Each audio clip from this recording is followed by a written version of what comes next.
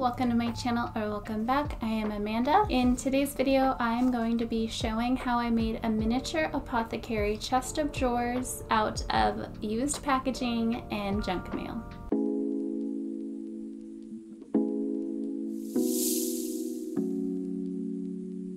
I like to repurpose things to help reduce waste and to save money. I of course still have new products and materials that I use, but I also tend to hoard things that would otherwise go to a landfill because the environment is something that weighs heavy on my heart, and if I get the random urge to make something, I like having things on hand that I can just grab and make stuff with, and I don't have to leave the house or spend money.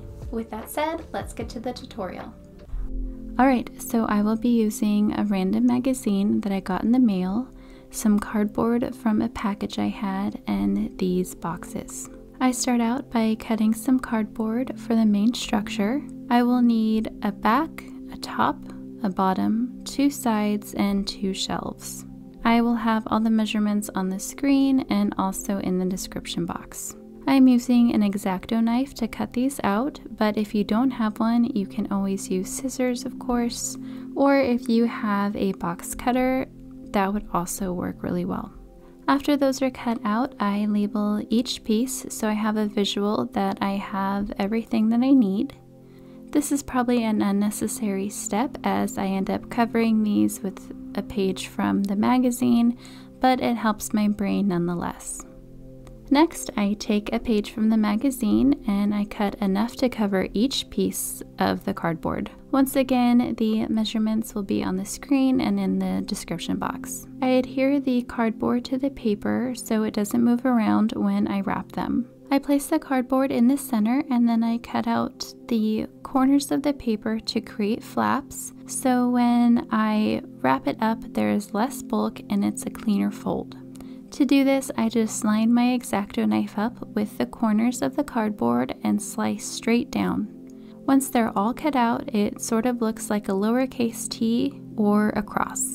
After the corners are done, I cut each side of every flap at a slight angle, so when I wrap it, there is no extra hangover on the sides. I just eyeball it and make sure not to cut them at too much of an angle because I want to make sure that there is still enough to actually cover the cardboard. Less is best here. You can always cut more off, but you can add it back. Wrapping the cardboard is optional. Painting the cardboard itself is definitely a time saver, but I wanted to cover up the corrugation that you see along the edge of the cardboard.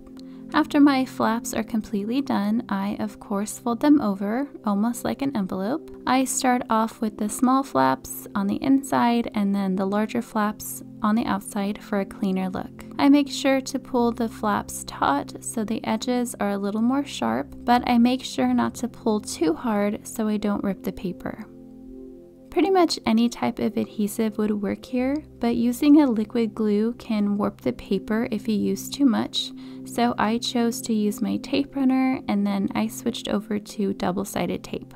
After those are all finished, I take some inexpensive acrylic black paint and paint each piece. Wrapping these in black cardstock would have been a big time saver as well, but obviously I am choosing to upcycle the magazine. While those are drying, I move on to the drawers, which I had a lot of fun making. They're actually pretty easy. I'm sure there is an even easier way out there to do it, but this is just what I came up with. I'm choosing to use the packaging from the Power Crunch bars because it's thinner than cardboard, but heavier duty than just paper. Something like a cereal box or a cracker box would also work really well.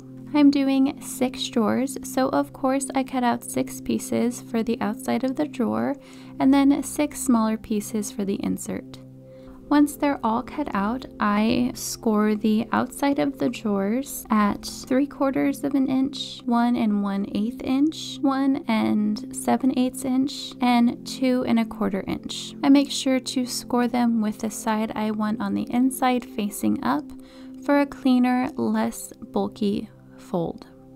I use a bone folder to help get a nice crease, but just pinching them really well would have been fine. I do make sure before I crease them that the flap lines up straight with the rest of the strip so it doesn't end up all wonky. I repeat the scoring and folding process with the drawer inserts and the drawer dividers.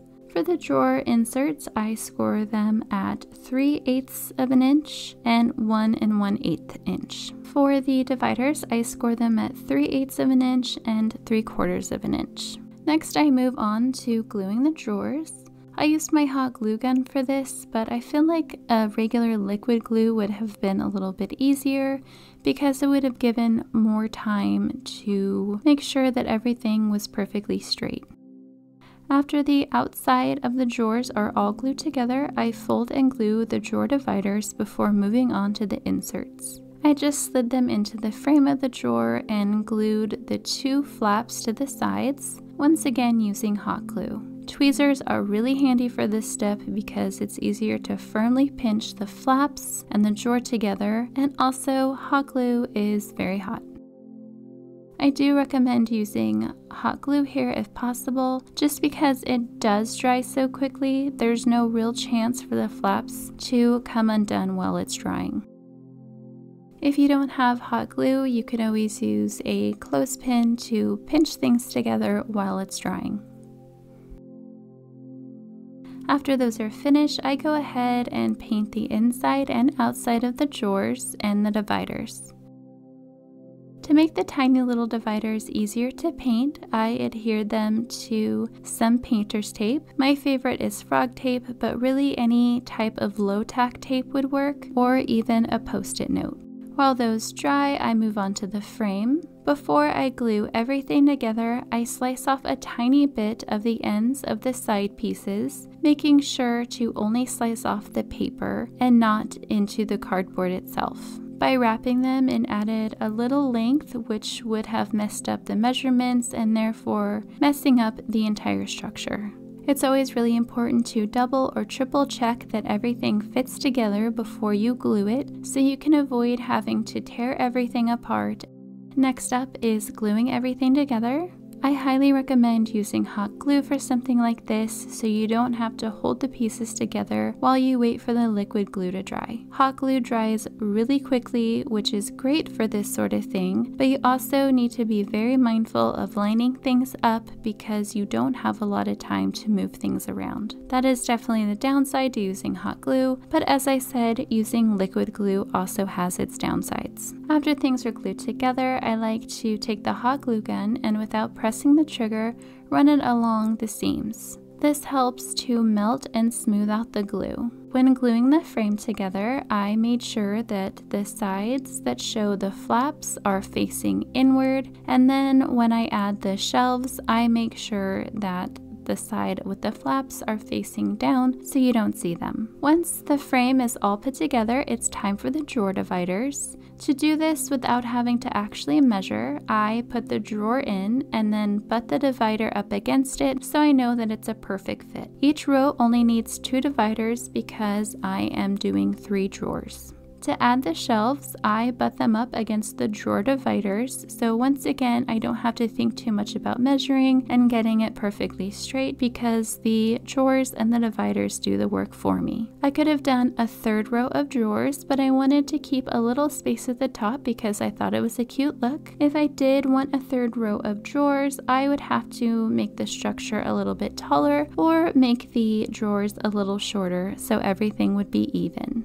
I do one last coat of paint to hide any glue, and I just think it's always a good idea to do 2 coats of paint in most scenarios. While that all dries, I move on to making the little handles for the drawers. For these, I just use a toothpick that I cut into 1/4-inch pieces. And after I cut those out, I took a nail file and sanded down the edges to even and smooth things out. I then used my little frog tape trick and paint them using gold nail polish.